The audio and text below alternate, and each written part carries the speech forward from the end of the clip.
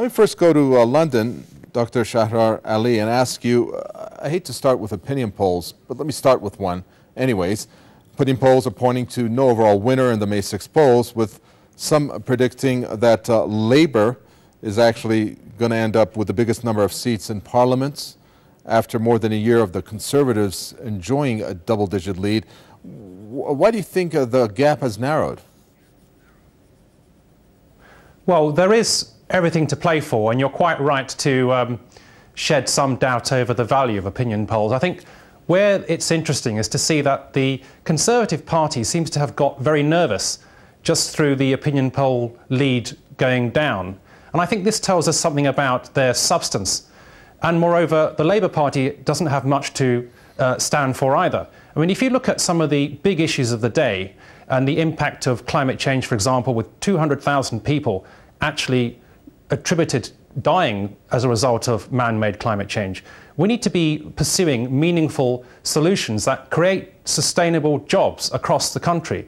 And the Green Party is the only party pursuing an ambitious agenda which will actually provide sustainable jobs in green renewable energy and efficiency, for example. These aren't the kind of things that you will hear the other parties talking about, but these are the kind of things that will actually result in jobs in meaningful industry and a quality of life at the same time. We have over 300 people standing across the United Kingdom, a full slate of over 70 candidates in London, and these are the things that people on the streets want to hear. It's bread and butter issues, decent public services, health, housing and transport included. Dr. Shahrar Ali, I mean, you're in London. Let me get a general sense from you. Is it really going to make a difference what hands change in the government and who's chosen in terms of what the UK is suffering from? I mean, you mentioned, the economy, and that's probably the biggest focal point here, isn't it? The economy. No matter who comes, are they going to be able to fix that and turn things around? We can fix it if we pursue a radical economic agenda, which doesn't just put one eye on the bottom line, because somebody's paying for that bottom line down the line, so to speak. The thing is that it's costing the planet every time we consume more than we can actually bear on this planet Earth. That is actually having an impact on future generations. We cannot afford that in the real sense. People are having to work increased hours when they do have a job simply to sustain a mortgage, which isn't actually costing the true value of that house. So we need to start thinking radically in a value-laden way. And Green politicians, when they are elected, increasingly, like for example, we can get MPs this time round on a first-past-the-post system in Lewisham, Deptford, Darren Johnson and Adrian Ramsey in Norwich South, and our own Caroline Lucas in Brighton Pavilion.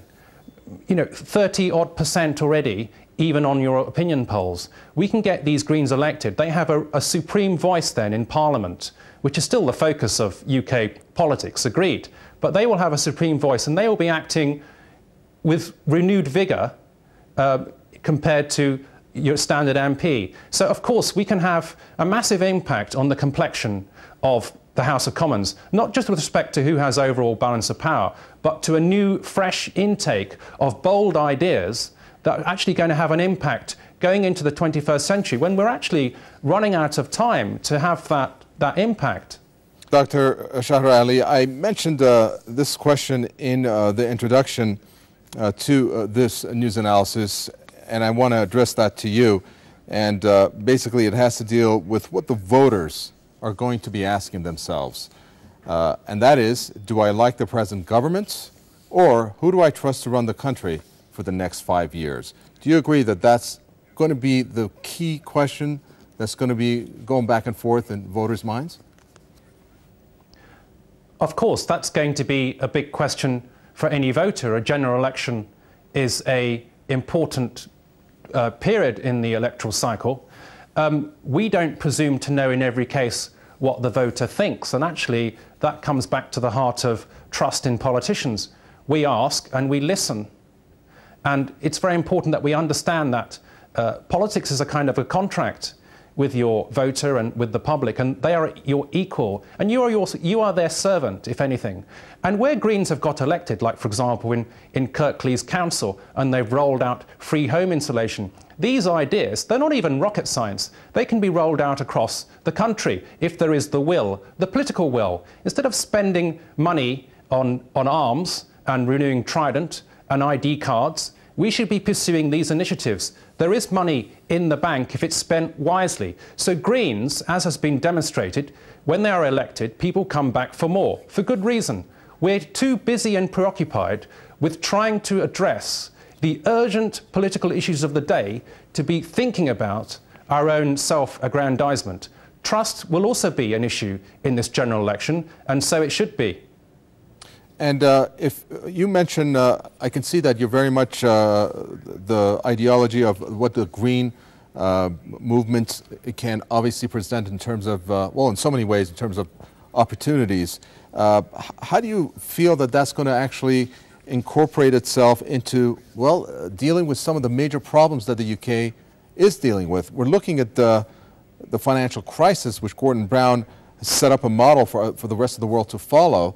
But was that even a correct idea in the approach that was used? Because still, the UK is suffering from a major recession. We are, and first of all, you need to recalibrate, if you will, the way economics is actually put on a pedestal. For example, if you look at the way that Brown, over a period lasting some months, tried to encourage people to turn in their old vehicle and to get the car scrappage scheme this is, and to get a new model in order to prop up an inherently unsustainable industry. That doesn't take any account of the embodied energy, the amount of raw materials that goes into manufacturing a new car. Okay. You would be better I apologize. off, I'm going to have to cut you because we ran out of time. My apologies there.